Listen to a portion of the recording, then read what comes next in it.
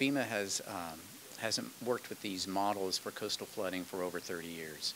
So they started in the whole Gulf Coast working around the Atlantic, and that includes our community as well.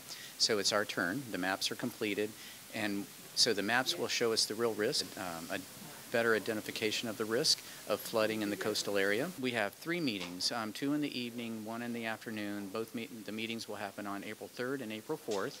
And it's very important that they come out. There is some time-sensitive information available that they can take advantage of, and if you don't take advantage of it, then it can affect your flood insurance policy rate.